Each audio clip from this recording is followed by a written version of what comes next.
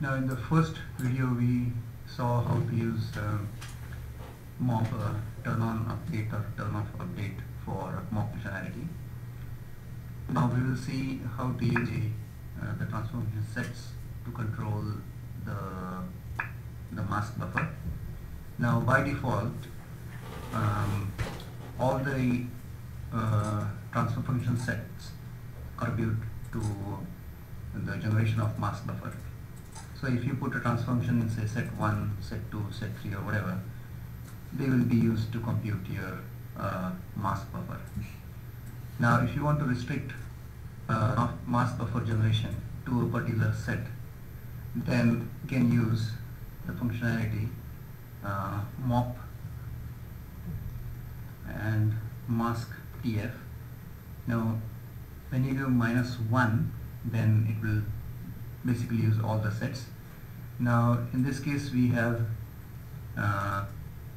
transfer function in set 0. Now let transfer function in set 0 and turn this second transfer function, which is showing the empty space, into set 0. Now this is what we have turned on, and now because the update is on, you can see here update is on, the mask buffer is calculated, and then all the mask buffer values are switched on because of the transfer function. Now what we can do is we can set the mask buffer to use transfer functions from set 1. So mop mask tf1, it will use transfer functions to generate the mask buffer. Now you see the thing in set 1. What we can do is now put in set 1, and you can hear that the function in set 1, which is in this case this one here, tf0, is restricting the rendering to that particular ring.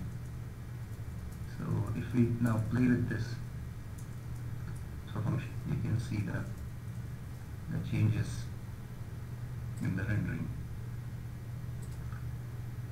Now this is happening at correlation here, but the same effect will take place when we switch to high resolution by pressing F1.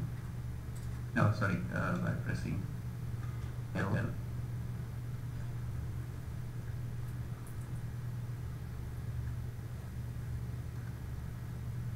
So that way you can restrict your rendering by selecting the required transfer set, but mostly you would be using all the transformations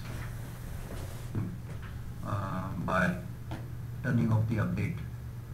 Now for let's move back to 0. So press space bar and then mop mask tf -1. So it will just take all the sets and the 1.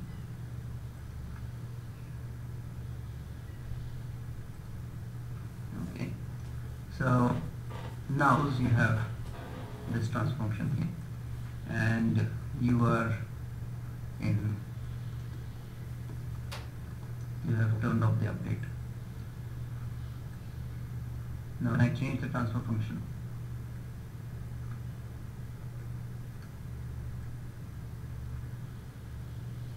you would like to update this and what you can do is give mop and then NOP or no mop, and what you will do is just update the mask buffer and create the new mask buffer with the required transfer functions. So mop and then no mop or nop will just update the mask buffer even if your updates for the mask buffer are off. So if you have, for example, destroyed your mask buffer and you would like to regenerate with the current transfer function, then you can just use mop, nop.